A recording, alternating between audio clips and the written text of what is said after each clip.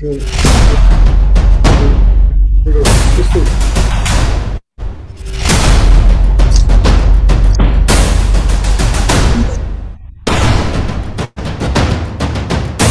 happening?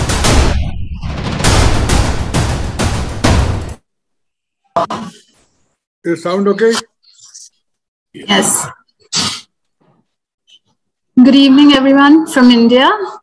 Welcome to the India Governance Forum 2022. Today, we launched the 83rd SKOCH Summit. Our panel today brings together domain experts to discuss the topic of cooperative federalism. Our session today is organized in honor of Dr. Vijay Kelkar in collaboration with the Forum of Federations, Ottawa. It is my pleasure to now introduce our panelists to you. We have with us Mr. M Chandrasekhar, former Cabinet Secretary. He's a retired 1970 batch IAS officer from the Kerala cadre and served as the 29th Cabinet Secretary from 2007 to 2011. He also served as the Vice Chairman of the Kerala State Planning Board from 2011 to 2016. Mr. Chandrasekhar has also held the posts of Revenue Secretary in the Ministry of Finance and Joint Secretary of the Trade Policy Division. We have with us Dr. Vijay L Kelkar, Chairman of the 13th Finance Commission and SKOCH Challenger Lifetime Achievement Awardee. He is one of India's preeminent economists. Dr. Kelkar was awarded the Padma Vibhushan in January 2011 for his services to the country. He's a former finance secretary and was advisor to the Minister of Finance from 2002 to 2004. He's popularly known as the architect of GST. Dr. Kelkar has served as the chairperson of the Government Committee on Revisiting and Revitalizing the PPP model of infrastructure development. We have with us Dr. Amar Patnaik, Member of Parliament, Rajya Sabha from Odisha and SKOCH awardee. Before becoming a Member of Parliament, Dr. Patnaik had a long career in the civil services and is a former CAG official. He was also associated with the United Nations and the World Bank for global external audit assignments. He was also team leader of India's external audit mission to many countries. He's written various papers in national and international journals. We're joined by Professor Georg Milbradt, Chairman of the Forum of Federations of Ottawa. He's a former Premier of Saxony, Germany, and is Chairman of the Board of the Forum of Federations. He's recently been appointed as Vice President of the Independent Advisory Committee of the German Stability Council. His political career includes being the Minister President of the Federal Free State of Saxony and Chair of Saxony's Christian Democratic Union. He has been a member of the German Bundesrat as well as the Parliament of Saxony. Dr. Ashok Kumar Lahiri, member of the West Bengal Legislative Assembly and member of the 15th Finance Commission. Dr. Lahiri has previously served as the 12th Chief Economic Advisor to the Government of India. His other appointments include Reader at the Delhi School of Economics, Chairman of Bandhan Bank, Executive Director at the Asian Development Bank, and Director of the National Institute of Public Finance and Policy. He's also been associated with the World Bank as a consultant and the International Monetary Fund as a senior economist. We have with us Dr. M. Govinda Rao, economist and member of the 14th Finance Commission. He served as Director of the National Institute of Public Finance and Policy and Director of Institute for Social and Economic Change. He was a member of the Economic Advisory Council to the Prime Minister of India, a member of the Financial Sector Legislative Reforms Commission, and High-Level Expert Committee on Universalizing Healthcare.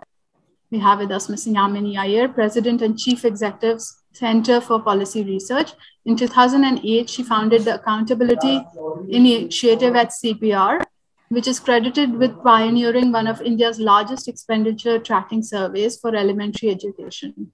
Her work sits at the intersection of research and policy practice. Her research interests span the fields of public finance, social policy, state capacity, federalism, governance, and the study of contemporary politics in India. We're joined by Dr. Ajay Shah, author and independent scholar and SKOCH awardee. He has held positions at the Center for Monitoring Indian Economy, Indira Gandhi Institute for Development Research, Department of Economic Affairs at the Ministry of Finance, and National Institute for Public Finance and Policy. He does academic and policy-oriented research on India at the intersection of economics, law, and public administration. His second book, co-authored with Dr. Vijay Kelkar, is In Service of the Republic, the Art and Science of Economic Policy. It was published in 2019. We have Mr. Rupak Chattopadhyay, President and CEO, Forum of Federations, Ottawa. He was earlier a member of the consultative group on the study of intergovernmental relations and dispute resolution mechanisms, Interstate Council, Government of India. In 2004-05, he was advisor to the chairman of the Observer Research Foundation. Over the last 2 decades, he's contributed as an expert in support of political and constitutional reforms in Ethiopia, Mexico, Myanmar, Philippines, Nepal, Sri Lanka, Tunisia, and Yemen. Recently, he co-authored a comparative study on apex-level intergovernmental relations, World Bank 2019, for submission to the 15th Finance Commission of India. And finally, we have Mr. Sumit Bose, former Finance Secretary and SKOCH awardee. He's a 1976 batch IAS officer who's held several key positions, including revenue in the state and central governments. He served as the Secretary for Expenditure and Secretary for Disinvestment, as well as the Secretary of the 13th Finance Commission. He was a part of the Union Budget Core Group from 2010 to 2015. It's my pleasure to now invite Shri Samir Kochar, Chairman of the SKOCH Group, to say a few words. So, thank you, Brinda. Namaskar to you all. I have enjoyed the pleasure of having Dr. Vijay Kelkar as my mentor, my philosopher and my guide, including a guide in my personal life and guide of my children and my family for several years now. I had the privilege of editing a festive in his honor and making a documentary film on him. And many years back, he was awarded SKOCH Challenger Lifetime Achievement Award. He's almost ready for the next one. I am a child of the reform, as they call it. People often question, why I do what I do. I do not have privilege of too much of formal education. I studied only till class 12 in school, and then I started working as a bellboy, and I finished my graduation by correspondence. So to such an erudite panel and such wise men that I have from all over the world, I don't know what to say. But I was thumbing through this book yesterday. I saw this new book. So I joined. I'll be there. By Monash Shofik. She heads the London School of Economics. She's come up with this book called What Do We Owe Each Other? A New Social Contract. And I found some of her ideas interesting and very fascinating. She's talked about, the role of welfare state changing from that of being a Robin Hood, redistribution of wealth, to somebody who looks after the people through their life cycles and various phases. If they're old, they're infirm, and, they have health issues. I don't know really how practical that is in a country like India at 1.3 billion, but the idea is fascinating that the welfare of people through different stages of the life probably could be at some future state a government's responsibility as, our society changes and our families fragment and the culture undergoes a lot of changing. I hope not. But only area where I see this possible if it is, done at a decentralized level, at a Gram Panchayat level, at a municipality level, where it possibly will be easier to build such support systems and hold governments accountable to such social contracts. And those social contracts then could be specific to each city, to the felt need of the people that there are. However, I still feel that you cannot do welfare as a social contract. I do not educate my son because he's going to look after me in my old age, or a mother doesn't look after the child because she expects to be looked after sometime in the future. We do these things because they're the right thing to do. So I do not know whether morality can become a social contract. Decentralization, on the other hand, certainly can. It's enshrined in our constitution. We've been working on the area for many, many years. And cooperative federalism is something I have seen and pushed for many years, from my visits to Gram Panchayats, to states, and because cooperative federalism doesn't stop at center and state. It is meaningless unless it goes lower than that. So with that, I would leave you in the able hands of Mr. Sumit Bose. Thank you, Samit. And good evening, everyone. Let the celebrations begin. Well, cooperative federalism requires the interaction among federal units to be geared towards achievement of common goals. So, in a way, we are seeking some normative vision amongst the levels of government.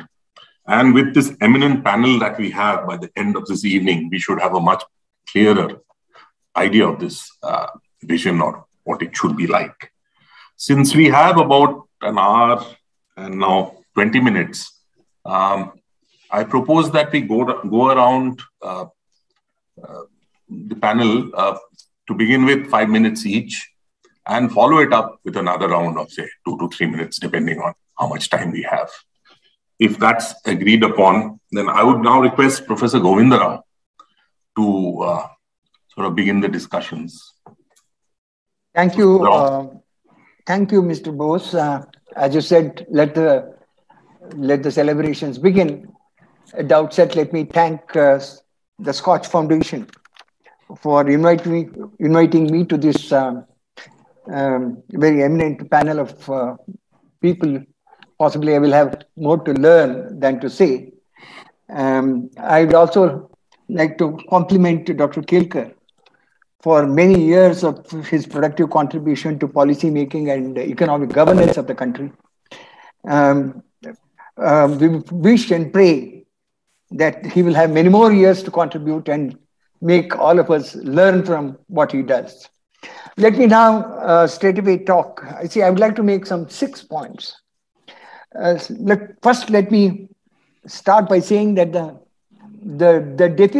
classical definition of federalism is the method of dividing power so that general and regional governments are each within a sphere are coordinated and independent. And it's something like a layer cake perspective than a marble cake perspective in that case. But then that's very difficult to get. It's not easy. You need to put in a lot of effort to get a cooperation in several areas. I am, again, at the outset, want to say that I will mostly talk about not political issues as much as analytical issues. Because political issues, one can always, sort of weave out. But what I understand, I learned on federalism, I'm going to be talking. Now, as I said, vertical and obviously the classical definition of Kenneth Ware is not the one which we see. You don't have, sort of coordinated and independent powers. Obviously, there has to be overlap, and there are overlaps. The assignment according to comparative advantage necessarily results in overlapping systems, and then obviously, therefore, the cooperation becomes necessary. Both vertical and horizontal competition is necessary for a smooth functioning of any multi-level fiscal system. I'm again talking mostly about the fiscal cooperation rather than political issues involved, though from time to time I'll talk about them. In actual practice, there are limits to cooperation. In fact, if you have a complete cooperation, then there is no federalism, because it's all a unitary sort of an arrangement. So attempt should be to expand the scope of cooperation.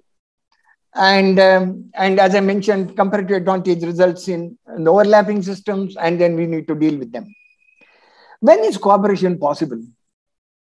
Again, analytically, if you see, cooperation is possible only when the parties have something to gain from it. In fact, if some parties gain and some parties lose, the parties that gain should be able to compensate the parties that lose and get them, cop them into the system. Even when some of the parties gain more than the others, there may be, it is necessary to bargain, sort of get them together and then have the, sort of have the cooperation, expand the scope of cooperation. In order to have this, sort of the interaction between the parties, to gain from cooperation, you need to have an institutional mechanism to reduce the transaction cost of this bargaining. The third point that I want to make is, in Indian context, you have the 7th schedule, which divides the remits of union, state, and in terms of union, state, and concurrent lists. The moment you have concurrent lists, cooperation has to becomes necessary. And even in the state list, what happens is that the union government may think that certain services have to be provided, in minimum standards of certain services must be provided across the country. And so it may have to get into the union list and then obviously work on that. The question is, whether, the intended minimum level of service and the design and this thing, which are basically done through the centrally sponsored schemes, whether they have worked. Is there a scope for improving them, and a number of other things that will come through.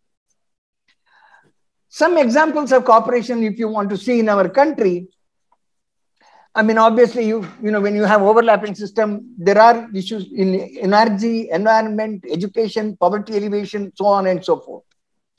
In cases where the state governments are responsible, where the central governments want to ensure a minimum standard of service, it has to intervene for betterment of the system, is agriculture, health, urban affairs, and so on and so forth. So, as I said, some examples of cooperation are, in terms of disaster management, obviously both the union and the state governments cooperate. GST Council is an important example of cooperation. For a long time, you had the Planning Commission when centralized planning was active, but then, as my guru Raja Chele has said, centralized planning is negation of federalism. The point simply is that, but the Planning Commission was trying to get the states to adopt the centralized planning. There was a cooperation in that sense. Part of the reason for cooperation is that there was a single party rule for a long time. When the political parties are different in the states than the center, then there is a problem. Then, obviously, states will complain saying that, I don't get the way I want to do things, rather than center is forcing me to do it. But after 1991, when market-based reforms came, even then, the way in which they went about, the states agreed to do it and submit their annual planning, annual plans, for the main reason that the central government was giving some money for them, through the Planning Commission. So in order to get that money, obviously, they had to do it. I mean, that's one of the things. So you have the examples. So you have the centralized planning. You have now, obviously, you have Niti Aayog. Now, in the Niti Aayog, they say that one of the prime objectives of the Niti Aayog is fostering cooperative federalism by providing structured support to states on a continuous basis. This is what is said in the, in the act that created Niti Aayog. But is Niti Aayog able to do that? Planning Commission was able to do to certain extent because it provided money. Niti Aayog, is it able to do that? If it is not able to do it, the entire developmental blueprint that it wants to create, how is it going to really be effective? These are some of the questions. Finally, before we go one more point, I'll say that, is cooperation really, this is a normative concept, as Sumit Bose said. Does it really happen? The basic relationship between the governments is one of competition. This is a competitive relationship between the states. It is the same competition for claiming, the competition both vertical and horizontal, competing for the common pool of funds. Regional policies, everybody wants the central project to be located in his state, or, so regional policies, competing for investments, competing for, there is a tax competition, and, and then passing out the tax burden to the non-residents. These are some of the examples that you see. So basic relationship is one of competition, but then there can be a predatory competition. In a system that we exist, we do need to have, in fact, this, I'll explain this competitive federalism in an analytic sense later when there is some more time. But preventing predatory competition would require a certain measure of competitive equality and cost-benefit appropriability. And that's something that has to be done. And finally, let me see whether it is promoting competition, whether it is regulating competition or promoting cooperation. You need institutions. As I said, for reducing the transaction cost, you need the institutions. Now, unfortunately, in our country, the institutional mechanism for this is, there is a vacuum. To some extent, Planning Commission used to do it. They had the National Development Council, which became a speech-making body once in 10 years or once in 20 years. You created, there was an Administrative Reforms Commission report which said that you need to have an interstate council, which was repeated by the Sarkaria Commission. What did we do? We located interstate council within the Union Home Ministry. Now, how can it be an umpire when it is a player? Obviously, you have a problem. And I mean, if you really see the thing, it is not that some unwanted bureaucrat is being put there in the interstate council to manage it. So obviously, he doesn't get the response. The meetings are not held, and most of these meetings end up in this thing. You have a constitution which has lived through the time. You have a reasonably independent judiciary. You have a free press, and you have all India services. And of late, I mean, there are also questions about whether all India services is supposed to be neutral across the political spectrum. There are some these things. You have the Finance Commission, you have the GST Council, and so on and so forth, which have done. But a real institution for intergovernmental bargaining and conflict resolution is conflict resolution and promoting coordination. Because competitive federalism is something like a laboratory federalism, as they say. So, in fact, there is a lot of literature on laboratory federalism, which basically is through the competition you gain. So, but then you require regulation, prevent predatory competition, and obviously we do not really have an efficient system of reducing the transaction cost of bargaining and coordination. Thank you. Thank you, Professor Rao. Dr. Amar Patnaik, yes. Dr. Patnaik, welcome. We didn't see you earlier. And I would now invite you, because since you have to leave a little early, I was told. So, no, not a little early, actually. Thank you so much. I leave in just 10 minutes to the Chicago airport. I'm speaking from Chicago, but thank you so much for inviting me. And of course, thank you to SKOCH Foundation. Professor Govinda Rao is somebody who was in the Finance Commission when I was Accountant General. I had made a presentation before him and YV Reddy about Odisha's state finances. And of course, Mr. M Chandrasekhar was there in the planning board when I was the Principal Accountant General of Kerala. I would just make a few points. The first thing is, I think federalism itself conceptually is rooted in cooperation. I don't think the term competitive federalism really makes any sense. The way the constitutional framers had framed the constitution, the centralist, stateless, it was basically designed not for competition. And competition, if you follow even the neoclassical economic models anywhere, let's say competition between countries, the GDP hasn't converged anywhere. So I think conceptually it is wrong. And then, the coinages, new coinages have come, which I have also used in Parliament, coercive federalism, competitive federalism, all kinds of stuff. But I think federalism is conceptually rooted in cooperation, number one. And that is the reason why India is called Union of States. It is not a monolithic central government which will treat the states as subordinate agencies, because competition gives the sense as if the states are subordinate to the center, and the center is the monitor who is engaging people in competition. The second point is competitive federalism doesn't again take care of regional imbalances. When there is no level playing field, how can you promote competition? You cannot have competition of Orissa with, let's say, Maharashtra or Tamil Nadu. It just doesn't make any sense. The second aspect I would talk about is Professor Rao talked about centralist, stateless, and the concurrent and the residuary list. But the point is, the new way of encroaching into states' powers and states' power to legislate has been by changing some words. For example, I'll give you the example. Dams are in the state list, but dam safety legislation has been brought by the central government, because they say that they got an opinion from the Attorney General saying that dams may be in the state, but dam safety is not. Now, I give you another example. The RTI, the Right to Information Act, the states legislated their own RTI laws. But now when we are talking about the privacy law, the data protection law, of which I was a member, it is the center which is legislating, and which I gave a dissent note, because I think the states should have the power to appoint their own data protection authorities and have that structure.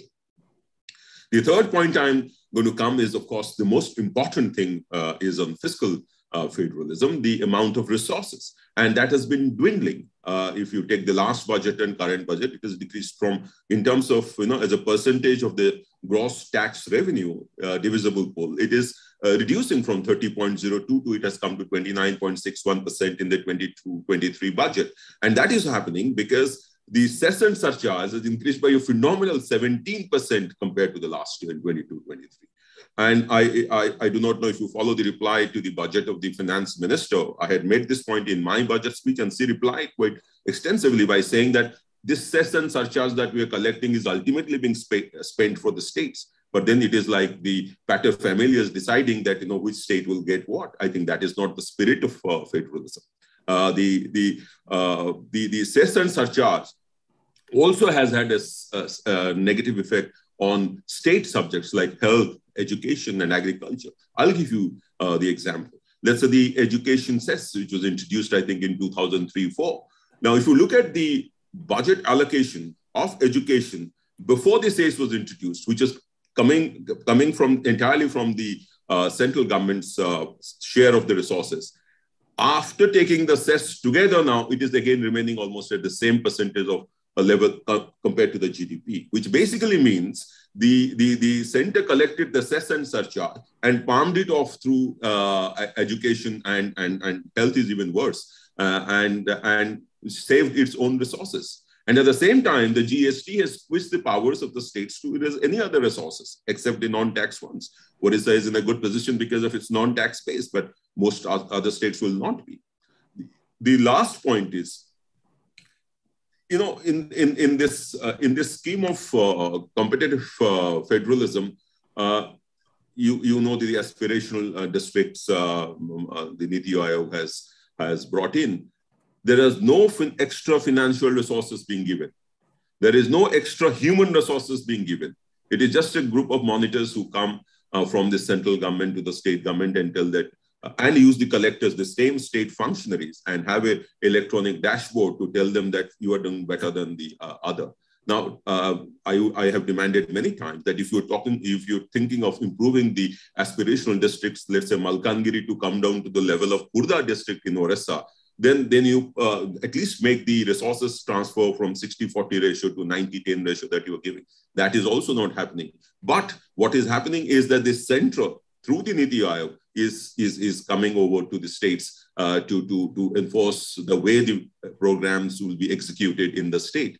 Now, this kind of an approach, overall approach in this competitive federalism has become centralization of revenue. I talked about it because cess and surcharge is increasing, divisible pool is decreasing. Orissa's share, for example, even horizontally has reduced, vertically has reduced. The one-size-fit-all strategy, which we are all, we have all agreed that doesn't really work, is actually being eschewed in the sense the aspirational districts, the government of India decides what this is how you should do the scheme, this is how you should do the scheme. Once the money has been transferred to the states, I see no reason why the state government cannot decide which is the priority in, let's say, Malkangiri or in Navarangpur or in Koraput. So I think the concept of competitive federalism, I think conceptually it is not really going to deliver or improve the backward states to a level in which they can compete with the more advanced states. Let's say Orissa facing disaster every year, as a cyclone and a flood. Now the disaster response that comes by way of, let's say, certain grants is mostly in the nature of post-disaster relief or some amount of little more money than that. But what happens to the disaster resilient infrastructure that is required to be set up? In the Fani cyclone, we lost about 1 lakh electric poles. So we said that, our CM said that we must have underground cabling of power infrastructure. Now that is a huge amount of money. So post-disaster reconstruction is something which the states have to fend for, and what are the resources for it? So I don't really think that this competitive federalism notion is at all a great idea. I have aired it in the parliament too, and I still feel that let us go to the drawing board and look at the backward areas, the backward states, and some of those schemes which were there from before, we rubbish them by saying that it hasn't really delivered. I don't think the current way also it is going to deliver anyway. If you are competing Orissa's health infrastructure with Delhi's health infrastructure, does it make sense? Absolutely not. So with this, I'll rest my submissions. And excuse me for really rushing to the bus to take the bus to the airport. Thank you so much. Thank you, Dr. Patnaik, and thank you for making the time. Now I would request Dr. Milbradt to please give us your views, how you see cooperative federalism as a concept and what you see of India. Yeah, thank you very much for the invitation. You know that we have a very peculiar form of federalism, especially in some sort of institutionalized corporatism in Germany. That is due to the distribution of internal powers between the federation and the states. We have not so much a competitive system like those federations who are very separate levels. Let's say the United States, where the political areas are distributed between federation and states, and the states and the federation have the possibility and to legislate, to execute their own laws, to fund their programs, and to raise their own taxes, more or less independently. In our system, we have, first of all, a division of powers concerning legislation. The states, the federation has a short list of federal, exclusive federal legislation, which is normally in all other constitutions as well. Then we have a very comprehensive list of shared or concurrent legislation. The peculiarity is that the states are only allowed to use the concurrent list if the federation has not used its powers. In the end, there is a preponderance of federal legislation. All items which are not in the two lists are exclusive competences of the state concerning legislation. However, concerning administration, execution of laws, we have a different system. The states execute not only their own laws, but also federal laws as well, as the Constitution says, in its own right, with little federal supervision. Only in special cases, federal laws are executed by the states on federal commission, or by the federation itself by their own administration. Internally, the states have transferred most of the administrative tasks to the municipality, which are part of the states. To give you an impression of the distribution of administration, 80% of all public employees are employed by the states and the municipality, only 10% by the federation.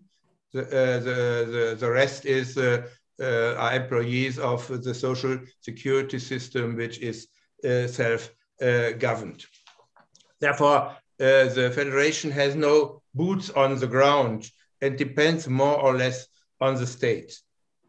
Each level has to pay for its administration by their revenue, and especially taxes, which are allocated to them. The Constitution gives a list of the taxes.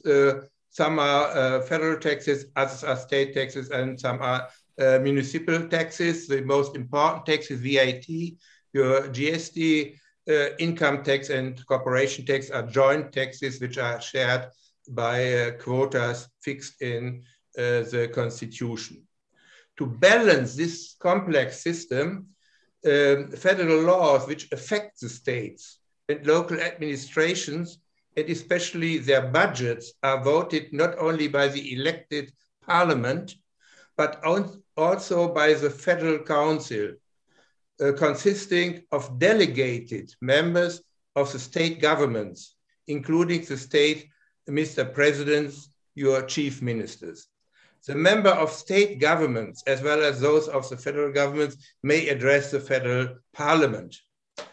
The Federal Council has many similarities to councils of ministers in international organizations or the European Union.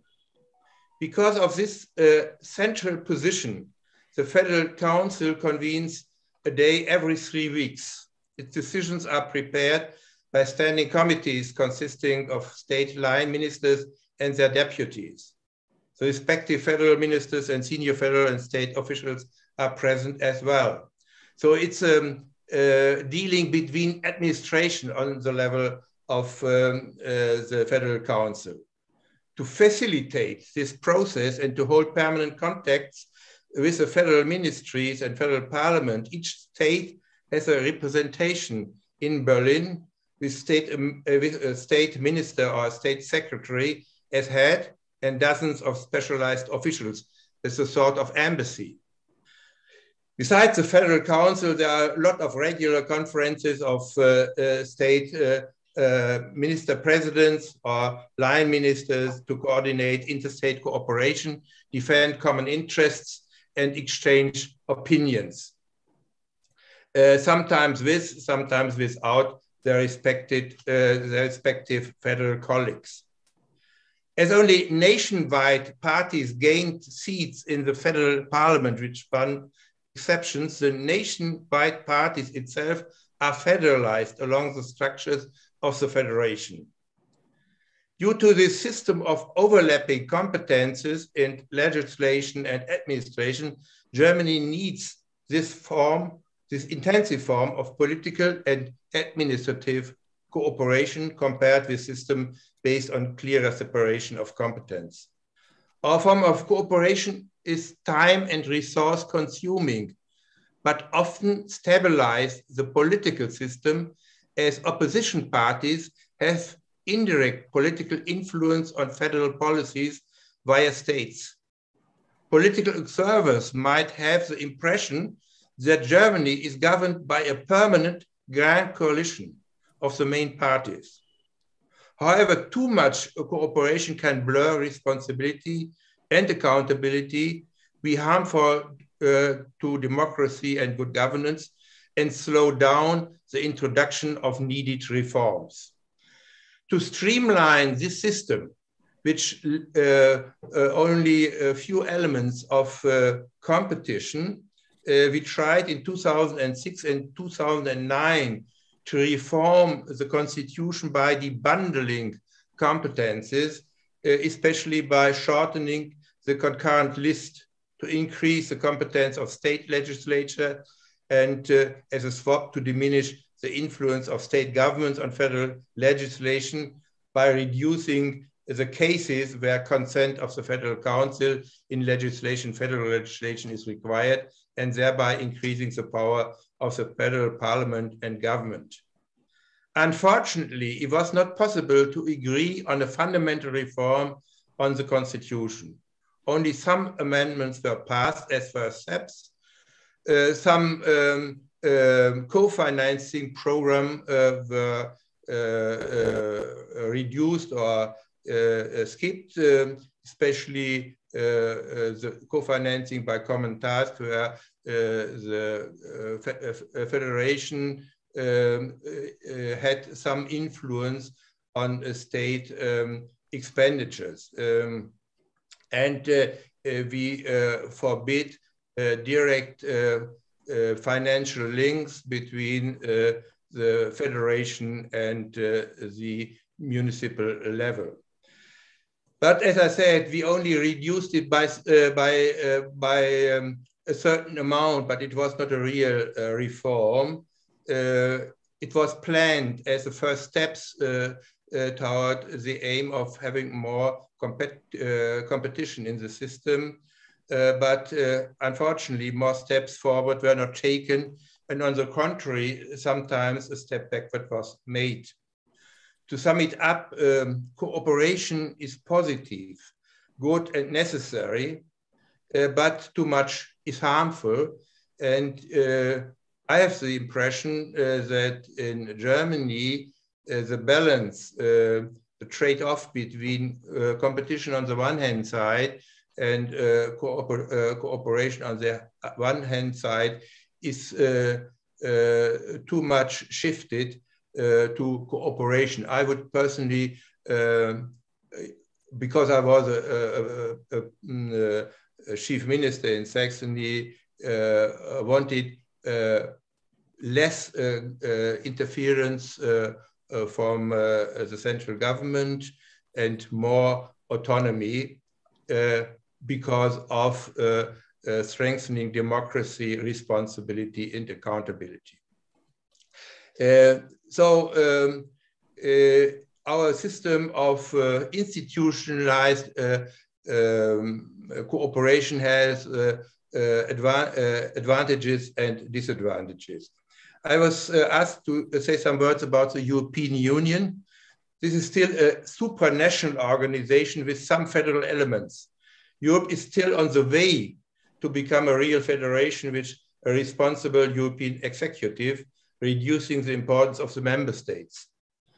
The EU is still no union, but a community of states. Therefore, it cannot be a model for India. On the contrary, Europe can learn more from India how to create a functioning union, even if you still want to improve your union further. Thank you very much.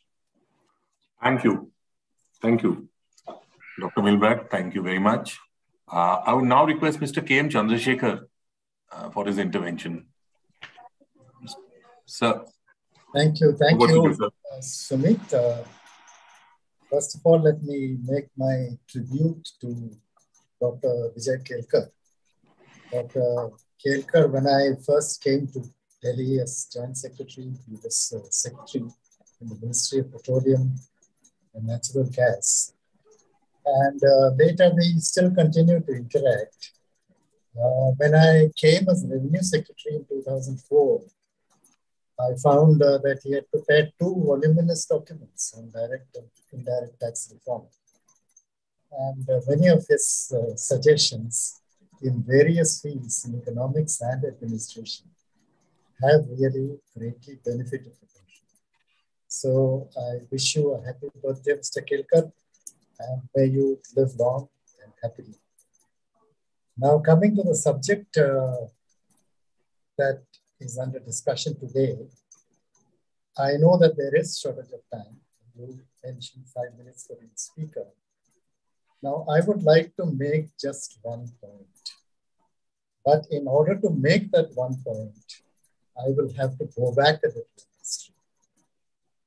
You see, at the time of before independence, when this question of when the Government of India Act, for example, of 1935 was actually contested by many political parties. You see, before independence, the colonial practice was divide and rule. During independence, the concept changed to unite and rule. So naturally, what happened was that you will see it if you read the Constituent Assembly discussions. There was a leaning in favor of stronger unitary control and less federal control. And immediately after independence, as you see, there were 562 states which were grouped into various formations. These were all geographical entities. They were really not cultural. They didn't have cultural identity. So really, that was the system. That was, and even the Constituent Assembly, when the Constitution was being formulated, at that time too, there was a lot of talk about whether we need a stronger unitary structure or a stronger federal structure. And the way the Constitution was drafted, the emphasis has lain on the unitary side, on the central side, rather than on the state side. This actually, Mr. Govinda Rao mentioned Mr. Weir, the Australian Oxford academic, who has written a lot on federalism and has defined federalism as he mentioned. Now, he does not agree that India is a truly federal state. He feels that India is a quasi-federal state. And then, if you see the earlier Supreme Court judgments in the West Bengal case and so on, there again they ruled that India does not have an absolute federalism. But the whole system, the line of thinking of the Supreme Court changed with the Keshavanand Bharati case, the famous case, in which they said that the fundamental structure of the Constitution cannot be altered in any way. The basic structure cannot be altered. And in that basic structure, federalism is also included. So now, as it is, we are stuck with the federal structure as given in the Constitution. The 3 lists, which has been mentioned repeatedly here. And we are working within those confines totally. Now, my own view is that if you really need cooperative federalism, there has to be an evolution of the concept of federalism. It's not just a concept that you take a particular written text and you just implement it. There has to be evolution. And in that process of evolution, new thoughts will come, new ideas will come. Mr. Hilbert mentioned the work that was done in Germany in the recent past for changing the structure somewhat through constitutional amendments. Not entirely successful, but considerably successful. India also, we have made efforts. We have tried to introduce stronger elements of Panchayati Raj, local self-government, not everywhere fully successful, not equally, the flow of finance has not been there, the flow of resources has not been there, but still that effort has been made. But in order to bring about real change and to make the states and the center work together with a spirit of cooperative federalism, there needs to be constant dialogue between the two sides. And otherwise, you see, an us versus they approach is inevitable. It has happened. I used to remember when I was sitting in the cabinet as cabinet secretary, there was a lot of discussion on centrally sponsored schemes, how the states are taking credit for schemes, so the center should get credit. And that was the us versus they approach, quintessentially. For India to develop, we need to bring in us and them approach. And that requires a great deal of dialogue. As the Prime Minister himself used to say, we need a concept of Team India. Now that has really not worked out. And whatever machinery we intend to create, mention was made about the Interstate Council.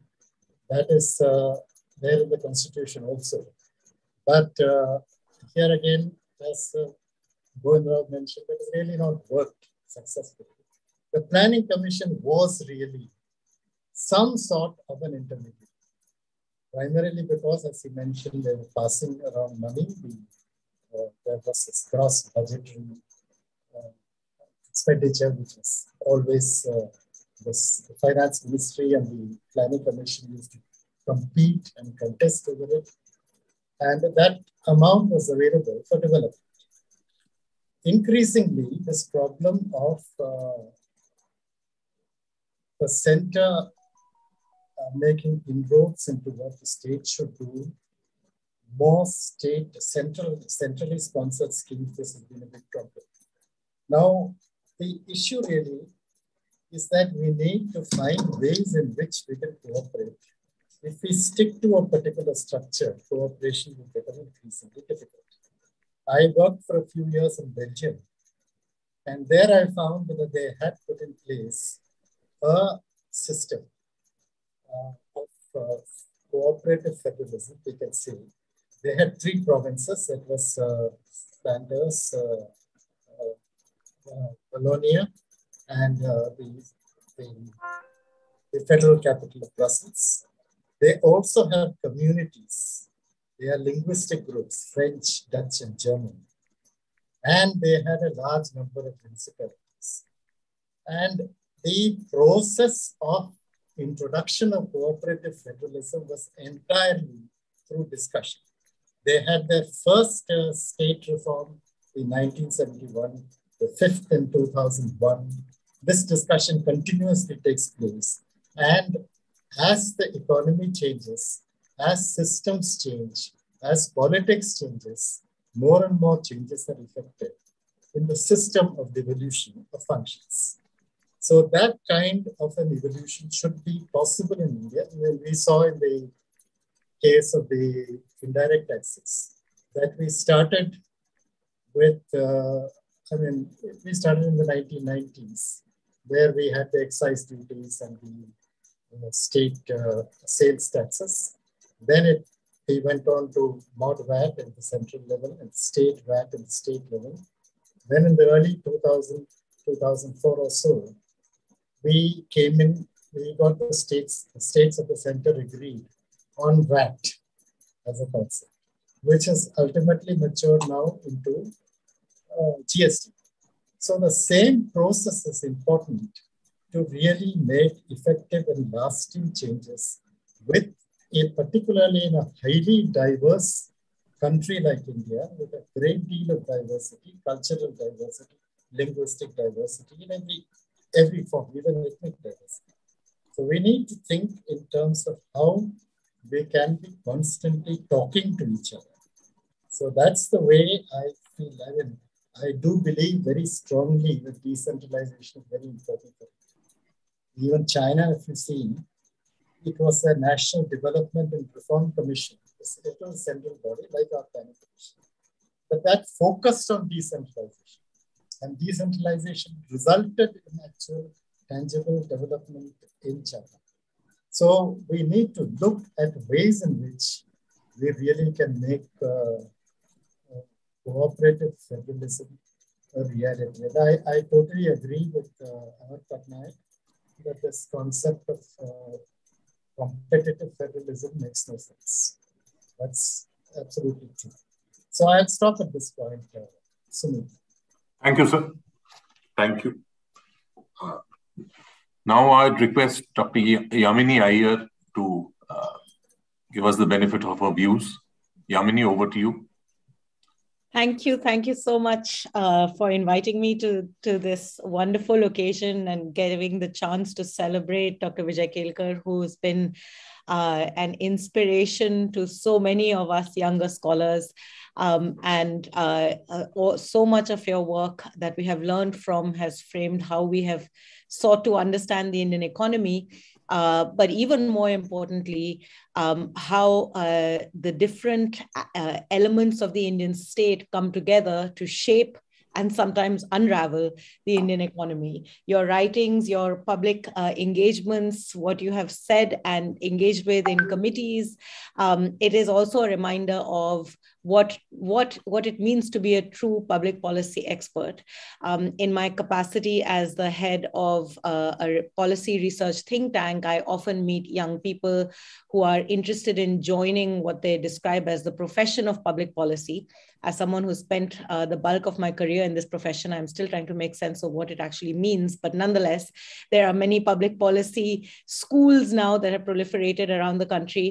And these public policy graduates want to engage in public policy. And I often ask them, what in your view does it mean to be in public policy?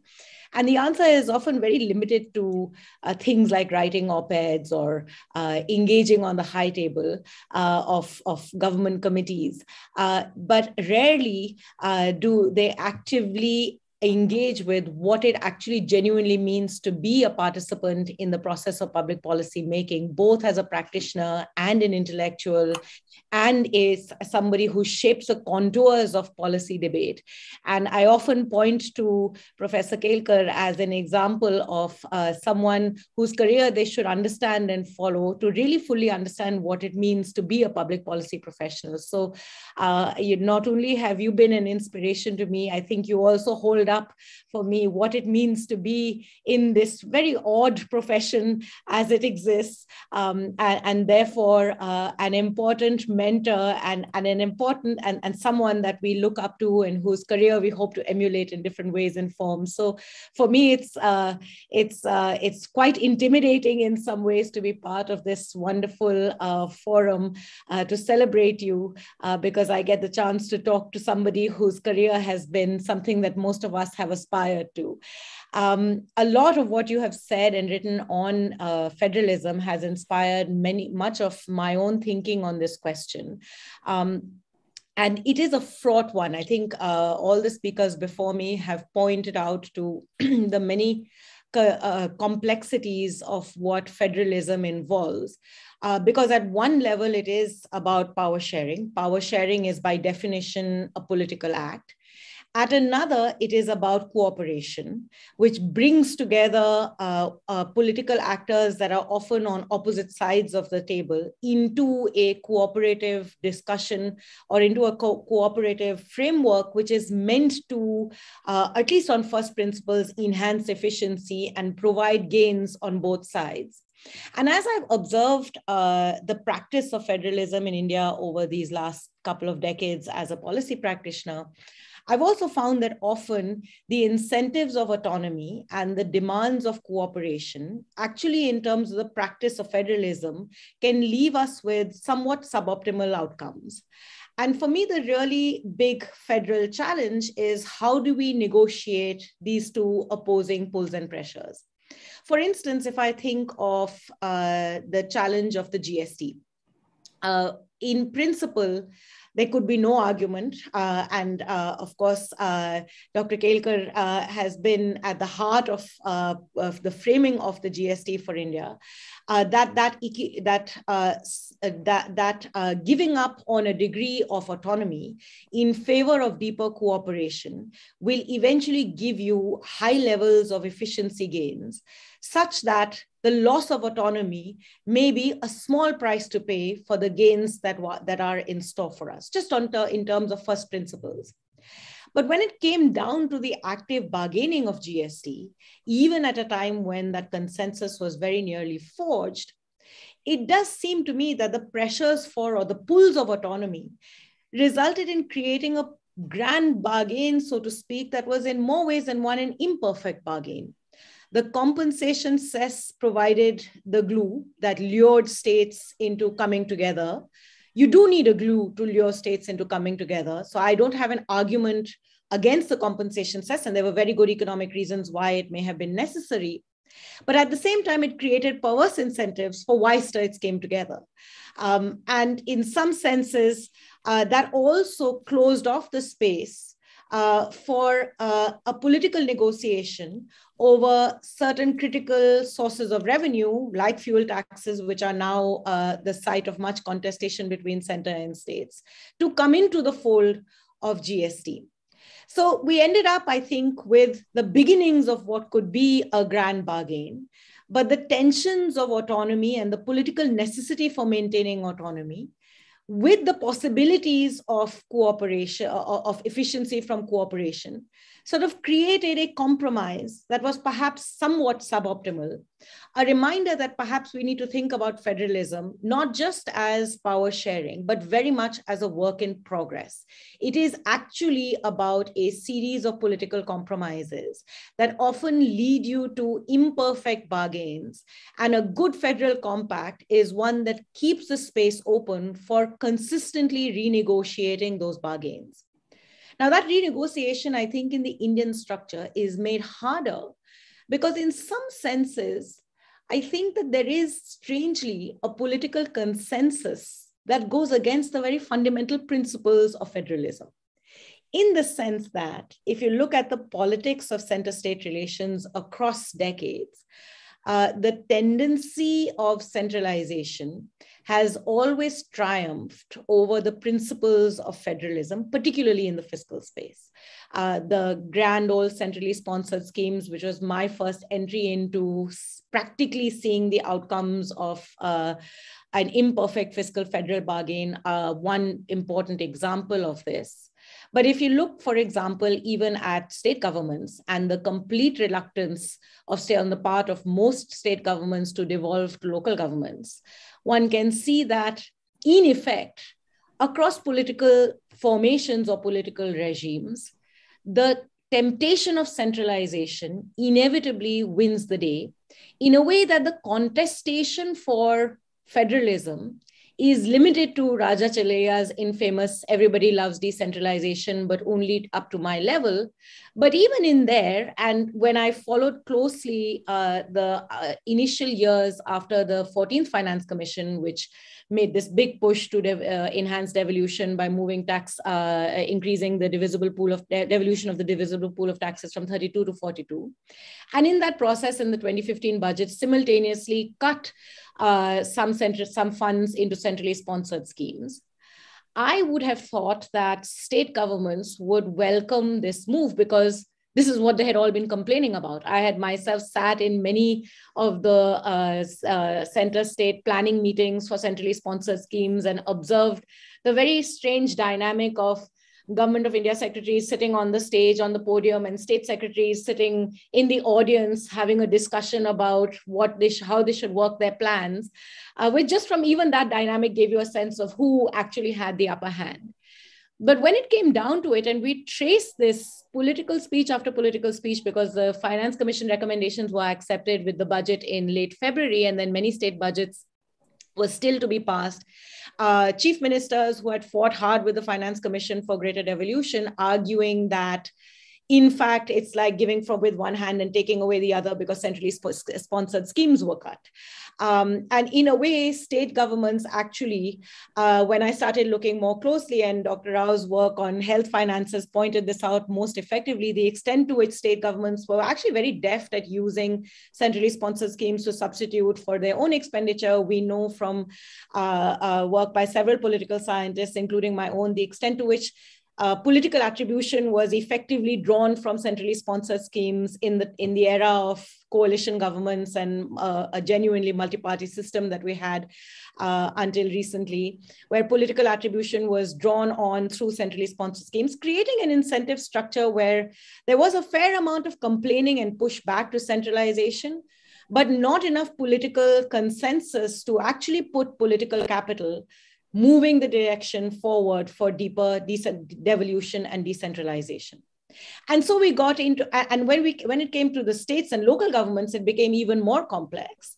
And this was really brought home to me in a conversation I was having with the 15th Finance Commission, when we had done a study on the 14th Finance Commission grants to untied grants to panchayats. And going back and forth about the extent to which these funds should remain untied versus tied. And a comment that was made was, well, it's not really for the Central Finance Commission to necessarily take this on. After all, if the state finance commissions are not interested in devolving, it's an act of generosity as opposed to an act of necessity for the Central Finance Commission to be doing this. And I found myself arguing very strongly for the Central Finance Commission to give funds for local governments because states were not doing it. In fact, this is the opposite of what the constitutional amendment mandates in some senses, at least in its spirit, and goes against also the spirit of federalism. But perhaps you need greater centralization for deeper decentralization. Again, a tug of war of cooperation that requires constant mediation, constant reshaping and making of compromises. What I worry about when I look at where we are in today's moment, I think that there are two very big challenges that India's federal structure is are confronting, or perhaps three, which make the possibilities of this consistent mediation and compromise building and bargaining and rebargaining a much harder task. One, I just think politically, the space for this has completely closed off, in that there is at one level a national political party that has less patience with the principle of federalism as a tool for accommodation. And when you don't have that patience, you create the space for subnational competition of a kind that has perverse incentives, by which I mean that there is very little reason why state governments that could create a politics that is counter to the nationalized, hegemonized version of politics, to actually then go along with what the central government is asking it to do, or to cooperate effectively. So you do see state governments, West Bengal is a good example, Tamil Nadu is another, that are actively pushing back against centrally sponsored schemes or Government of India schemes in important ways, closing off the possibility of negotiation.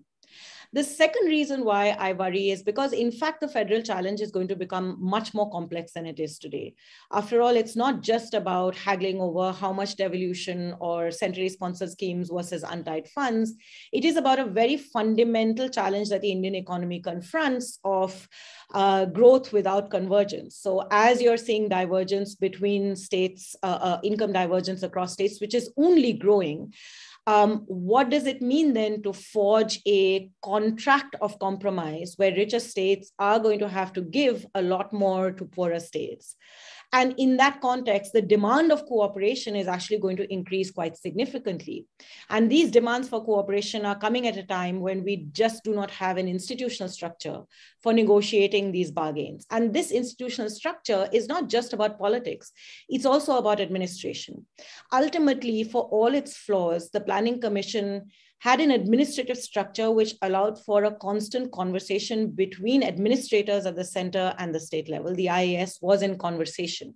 But in the current contestation, as you see the administration, the bureaucracy also becoming increasingly centralized in its approach, the possibilities of negotiating these bargains on the side, outside of the obvious posturing that is the theater of politics, become even harder to obtain. The bureaucracy is as much, I think today, a player in the game of centralizing as our politics is. And this gives me some cause, actually a significant cause for concern for what the future holds for creating effective sites for mediation, negotiation, bargaining, and rebargaining.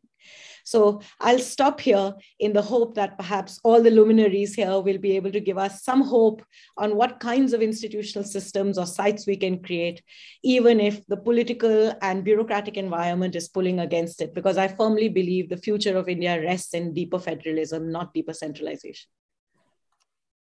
Thank you, Yamini. As usual, you've been very clear about your views. Now I would request Dr. Ajay Shah to make his, give us the benefit of his views. Dr. Kelkar, were you saying something? Because I could see your lips move, but you had muted your mic.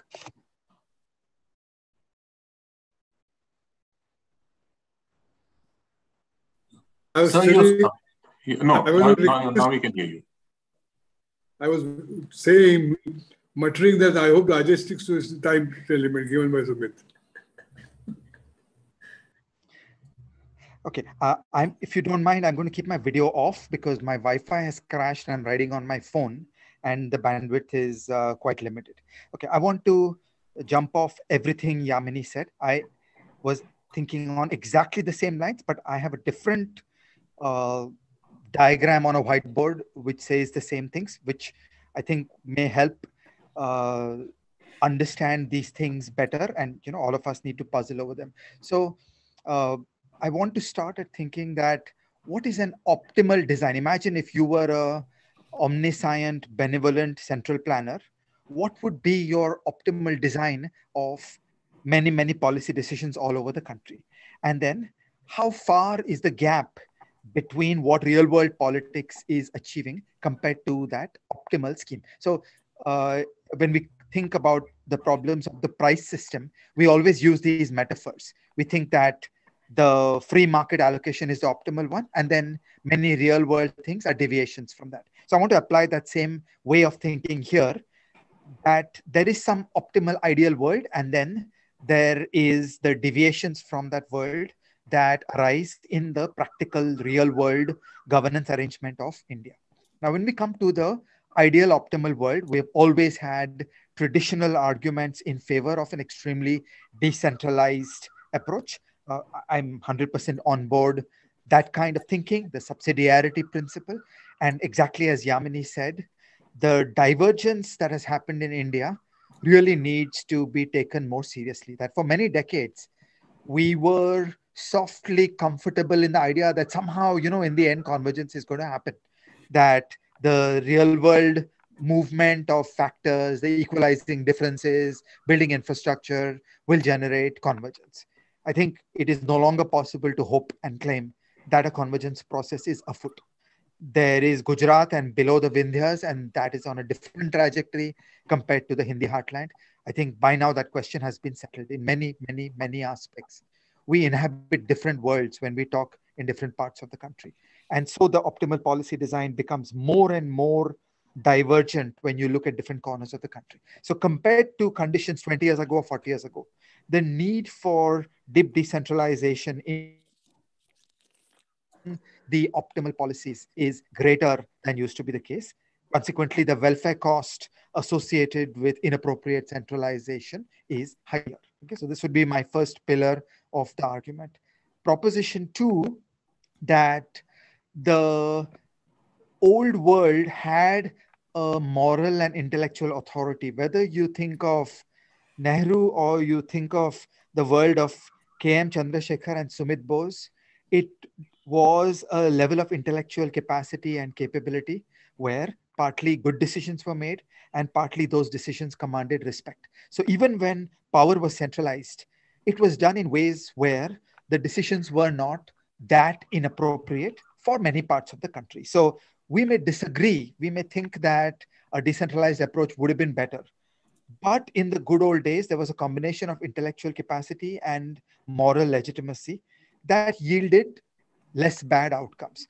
For me, the penny dropped when during the pandemic, I was exposed to discussions around Kerala health policy, and in conversations with the Union Ministry of Health, the Kerala crew was openly dismissive of the Union Ministry of Health. They poo-pooed the idea that the Union Ministry of Health knew much about COVID. And they said, look, just leave us alone. We know this shit better than you. And for me, it was really a turning point, because in the old days, it was not just force. It was not just money. It was moral and intellectual authority at New Delhi that made a difference. And I think the world has changed compared to that. So that is proposition 2, that the moral and intellectual environment today yields less good decisions in a more centralized system as compared to what was happening 20 and 40 years ago. And the third pillar of the argument is the political bargaining, that always and always real world public policy is a process of negotiation. And it's never that any one answer is correct. There needs to be a give and take. There needs to be a negotiation. And we have all lived through negotiations. We've all lived through chief ministers coming to meet the finance minister, coming to meet the deputy chairman of the planning commission, and arriving at side bargains that solve problems in practical ways. And that process has broken down. So I feel that for these 3 reasons, A, divergence, B, the change in the intellectual and moral edge of New Delhi, and C, the decline of the political process of give and take. For these 3 reasons, I think that today's institutional machinery is delivering real world answers to the policy process where there is a bigger gap between the reality and the optimal. So if you thought of some optimal policy framework and you think of the reality around us, the gap between the two has gone up.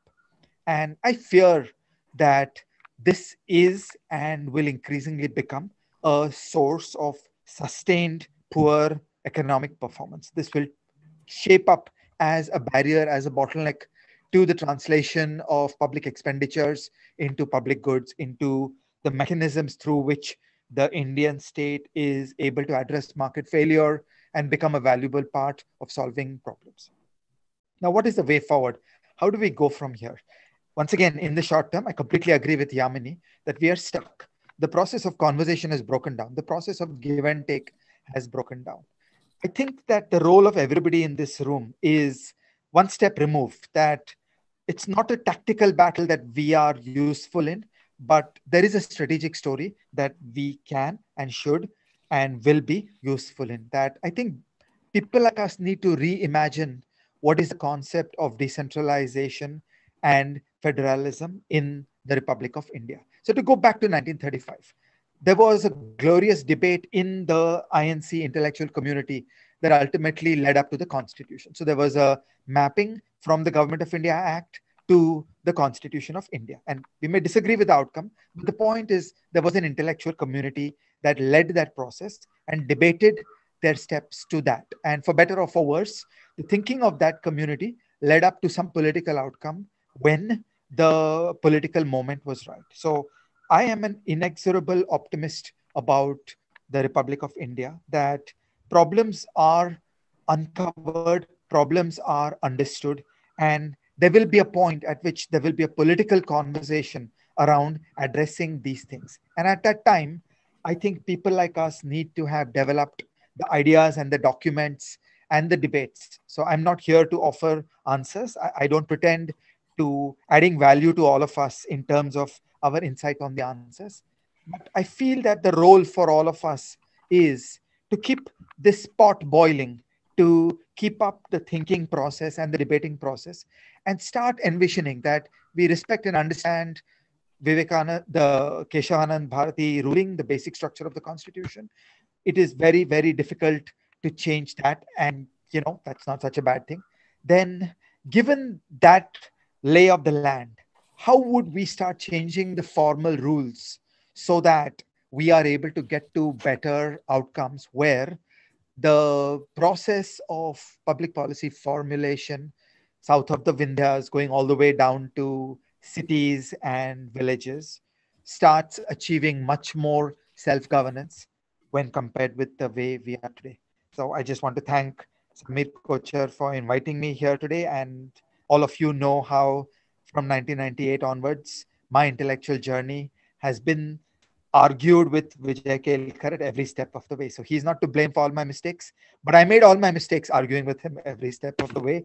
And I owe him thousands of good ideas and improvements to everything what I think. That's why I'm happy to be here with all of us today. Thank you, Ajay.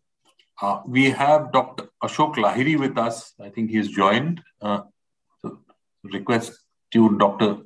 Lahiri, for your views. About 5 minutes or now less. Thank you, Mr. Bose. In fact, it's my proud privilege to be invited in this conference in honor of Dr. Vijay Kelkar, 80th birthday. Dr. Kelkar is almost like a guru to many of us. I still remember how he got me involved and taught me about the hydrocarbon sector back in the late 1990s. And of course, then he used to be passionate about GST and the grand bargain. So let me just reflect on local governments in the context of fiscal federalism. See, local governments, I believe, is a neglected part of Indian fiscal federalism. Most of the time when we talk about fiscal federalism in India, we talk about the center and the states. We forget that the most important role perhaps is played by the local governments, the panchayats in the rural areas and the municipalities and the municipal corporations in the urban areas. Now, as all of us know, the most important thing in fiscal federalism are the 3 Fs. Funds, first actually functions, functionaries and funds. It was a slip up, perhaps subconscious.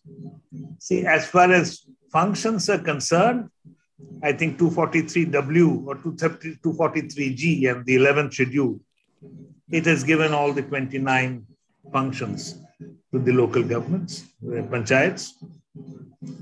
So there is a lot that has been assigned, but where we have fallen short is functionaries and funds. When it comes to functionaries, the states have retained all of them. And it's the same story, just as the center is somewhat reluctant to pass on to the states are equally reluctant to pass on to the local governments. Since time is just 5 minutes, let me come quickly to apart from functionaries, the other issue of funds. Now, funds, if you look at where the local governments get their funds from, there are three sources. One is the Central Finance Commission funds, which gives to the local governments. Second is the State Finance Commission funds, which goes to the local governments. And third is own revenues. Now, the central government funds have been quite okay. I mean, it could have been more, but it's quite okay. But when it comes to state government, the SFCs, State Finance Commissions, it doesn't seem to have been working very well. I mean, there should have been 6 State Finance Commissions, somewhere it's 4, somewhere it's 5. And then State Finance Commissions also, awards are not implemented properly. And the State Finance Commission, I've seen numbers like 3%, 5%, 7% only is allotted there. So that is where I think the own revenues become very important. Own revenues are important not only because they're rupees, but because that increases accountability. Because when I'm spending my money, when you're spending my money, I ask you more questions. Second, it's without conditions. Higher level governments give money to the local governments to spend on particular things, whereas the local governments can come on their own when it's their own funds. So it is in this context, the question is, what can we do? So we shouldn't forget that the local governments are creation of state governments. They have been created by the states. And then there are various sources. I think Govinda Rao and one of his colleagues listed some 66 taxes and levies that can be made. But they also noted that many of these levies are actually not collected. So what the 15th Finance Commission did, many finance commissions have been commenting on this, that there should be more mobilization of more own revenues. What the 15th Finance Commission has done are 2. They are focused on 2 of them. One is property taxes. Now, property taxes in many of the states is not mandatory. So property tax and how it should be mobilized. I won't get into the details of it. So 15th Finance Commission has recommended something about property taxes. And the second thing that they've done, which many finance commissions have done, is about professional tax, which has remained under a ceiling of 2,500 rupees, I think from 1988 or mid-1980s. It's high time we change it. So I'll end here by saying, firstly, I must apologize for the delay. I was in a ISI board meeting, which continued from 11 o'clock till 7 o'clock. That's the reason it's... Sumit Bose will know about ISI in Kolkata. So I'm late for that reason. And thank you very much. And I hope we'll focus more on the local governments in India, because especially in pandemic times, we have realized how important they are in their being the closest to the grassroots level, and they're very important to deliver public services. Thank you very much. Thank you, Dr. Lahiri. And if I may just add, you spoke about the State Finance Commission. Some time ago, the Pune International Center looked at issues of sort of disparities, regional disparities. And at that time, we found that none of the SFCs, in the TORs of none of the SFCs in the country has this come up really, except Kerala, that they should look at whether one panchayat, which is sort of suffers more disabilities, should get more funds than the others. So the SFC weakness continues. Now, I would request now Dr. Rupak Chattopadhyay to give us his views. Rupak, over to you. Thank you very much, Mr. Bose.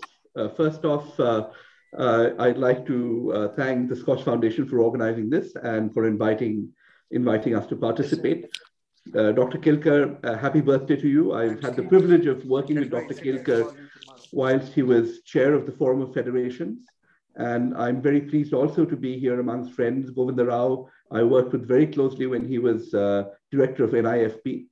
So one of the nice things about being the last speaker is I can cherry pick and bounce off the shoulders of others who have already spoken. I want to make some very brief remarks about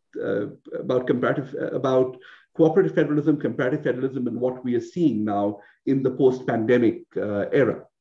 The first thing I want to note, bouncing off Yamini Aiyar's idea, is that federalism ultimately is a political bargain used to settle conflicts. Every federation is therefore a product of its own unique historical, social, and economic realities. In that sense, no two federations are alike, and there is no such thing as an ideal type federation. On the other hand, in that context, if one were to think of an ideal type federation, we have two examples at two extremes. We have the American model, the classic dualist model, and we have the German integrated model. The fact of the matter is most federations fall somewhere on that continuum.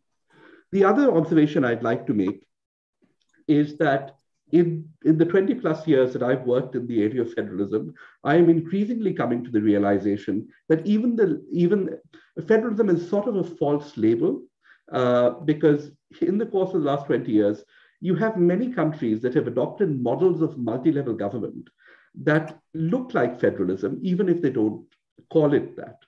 A very unique example of this is Kenya in 2010, when Kenya decided to go for constitutional reform and to devolve its governance. They looked specifically at the idea of a classic, what one might consider a classical federation, and then created something that was in between. So instead of creating state governments, they created county governments, which have both state functions as well as local government functions.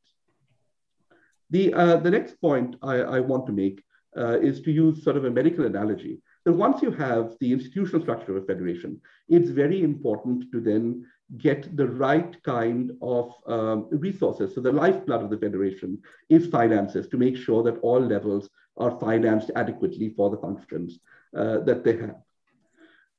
Even in an ideal type dualist federation, there is always space for interaction between the various orders of government. And this is where it's very important to have the appropriate institutions through which to interact. And in that sense, intergovernmental relations is perhaps sort of the lubricating oil for the smooth functioning of a federation. In the context of COVID, we are trying to figure out what impact this is going to have on federal models globally. I recently edited a book that looked at 24 federal countries and how they dealt with the first phase of the pandemic, the period from the start of the pandemic until vaccinations were rolled out. And two things stand out. Countries that did well had very robust mechanisms for apex level intergovernmental coordination between the federal government and the state governments. The other thing that stands out, and some people have brought this up, I think Dr. Lahiri just mentioned this, is the role of local governments.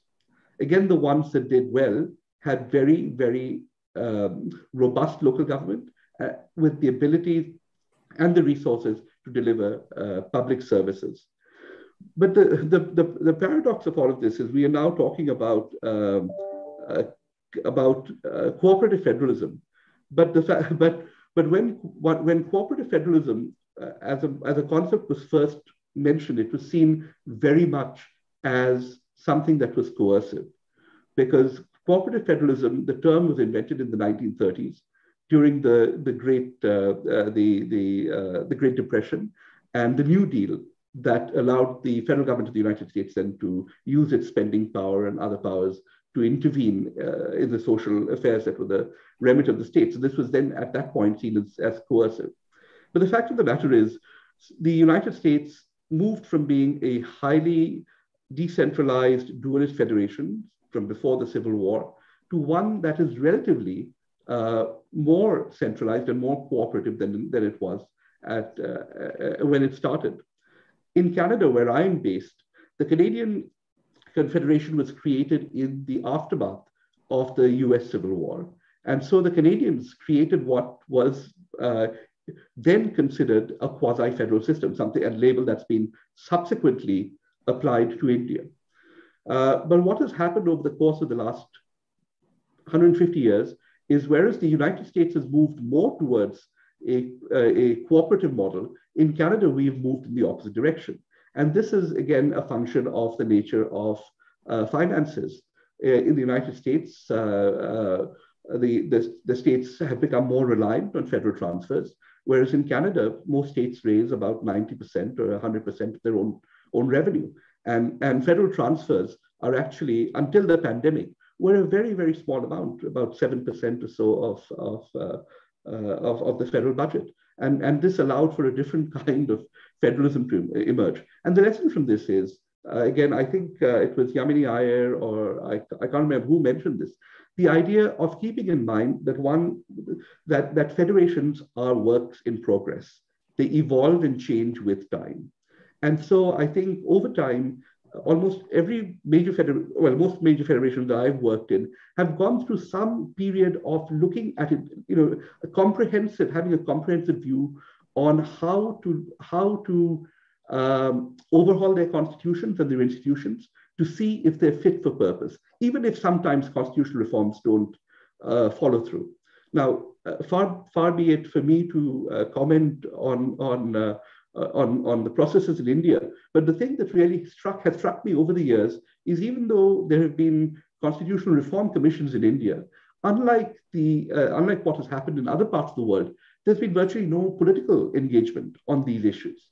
And I think, given that federalism is ultimately a political bargain, there was some talk about optimality and suboptimal outcomes. I think this has to be viewed in terms, the optimality of having a federal structure has to be viewed in terms of the opportunity costs of what would happen, what disasters might befall a country if there weren't federations, in terms of conflict, social disorder, so on and so forth. But I think as India has evolved since 1947 and 1950, and certainly since the Government of India Act of 1935, I think the greatest contribution intellectually one could make or think about is actually having a political dialogue on seeing if India's current institutions are fit for purpose. They may be, but no one has really had that dialogue at the political level. There have been judges who have had committees which are technocratic committees, but to me this is insufficient and certainly out of step with what many other countries have done: older federations, richer federations, more resilient federations. And I think this is a good opportunity to start that, open up the space for a political dialogue on looking at whether India's institutions continue to be fit for purpose. So I'll end my comments here. Thank you. Thank you, Rupak. Thank you. I think a bit of a political dialogue did take place with this GST Council and the entire effort of GST. But you're right about the other institutions. We've been all eagerly awaiting Dr. Kelkar's views, and sir, I would request you for your views. Sumit, let me first thank all our distinguished speakers. I think each one of them made extremely important, rich contribution. It's not easy to it's very difficult to add something new, what you have said.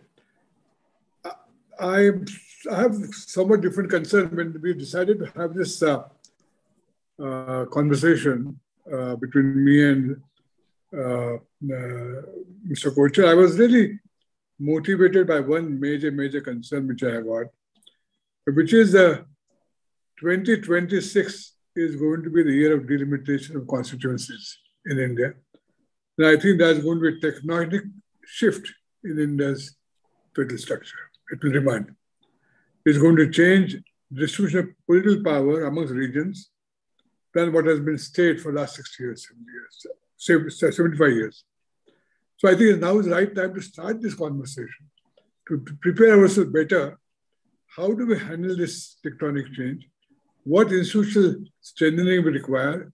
How do we ensure that cooperative federalism remains as the sort of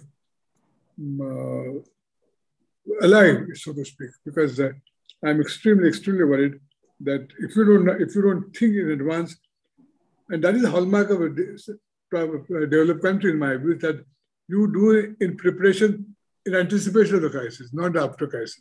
I think I can see this is right on the horizon. So I think this today's meeting has raised many important issues, and we have made a beginning towards that. I really look forward to two concrete proposals I would suggest for your consideration to our friends. Is that take the point made by Dr. Govinda Rao about institutions and see whether we can think about institutions to take care of this change which is coming up, a seismic change in Indian federalism.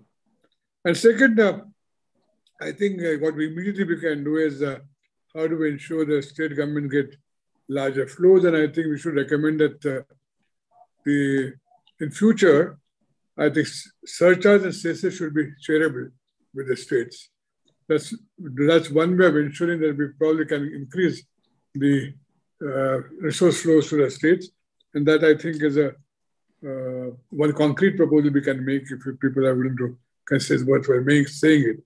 But I once again want to thank each one of them and for the very gracious and very kind words they spoke about me. But it really has been a great learning journey for me. I learned from each one of you, each one of the participants today. I have learned each one of them.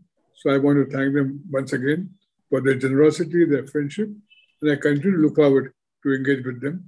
So let me give the floor back to Sumit. Thank you, sir. And what I've learned from you, years of association, is the optimism in public policy making. You've always been optimistic about the outcomes, and even now, as you talk about the future of our federal structure, you are optimistic that solutions will be found. I think that's the real hope, and that's the real way forward, sir, as you've said. So I'm sure Samir and all of us will put together some concrete suggestions from today's discussions, as you suggested. Samir, are we concluding now, or you had said to? We can conclude now. Yeah. Yes. Okay. So thank you, everyone. Thank you, eminent panelists. And if you could sort of, I think, suggest some steps to be taken, and we could put those together, it would be of immense help. Thank you very much. It's a pleasure. I would, get this transcribed and I'll send you a draft, Sumit. Maybe you would like to convert that into a proceeding and some recommendations. Sure. Thank you very much. It was a pleasure hosting you all this evening, and thank you for joining us. Thank you. Happy birthday again, Dr. Kelkar. Happy birthday, sir. Thank you, Sumit. Happy birthday, sir. Thank you. Thank you, Yamini. Happy returns of the day, sir. Thank you.